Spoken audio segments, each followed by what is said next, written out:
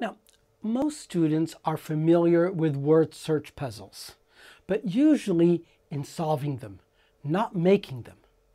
Now, tell your students that they're going to make a word search puzzle for the books that they are reading. The first puzzle will focus on vocabulary. First, ask your students to copy about 10 words from their story. Then, give them the blank grid and ask them to write the words, one letter per space. So give them this blank grid, and I have here an example with the words completed. I usually tell them to write the words from left to right or top to bottom. This is so they can visually see the word correctly and not backwards.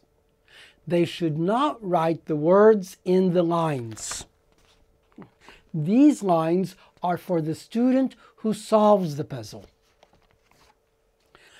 Now, when they have written in all the words, ask them to complete the grid with letters at random in order to hide the words, like this. They should write the number of words in the puzzle and the title of the story, as well as their name at the bottom. Now, as they finish, collect all the puzzles. As part of your class library, you can use the puzzles in different ways.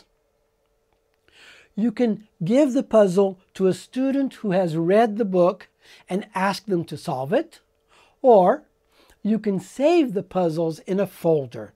As students read the books, they can go to the folder and take out the puzzle to solve.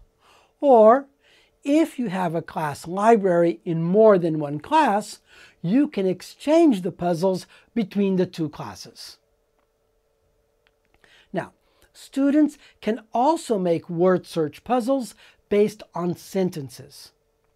First, ask your students to copy between 6 to 10 sentences from their story.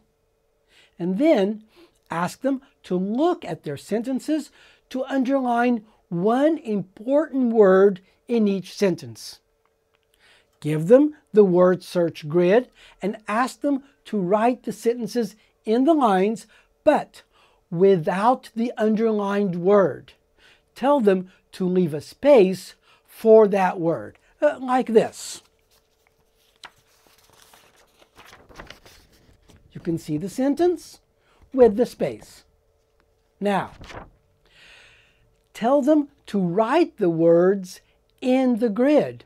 Once they have written all the words, ask them to write the letters at random. With word search puzzles, students improve their reading comprehension in two ways. First, they improve their reading when they are making the puzzle, and then again when they are solving the puzzle.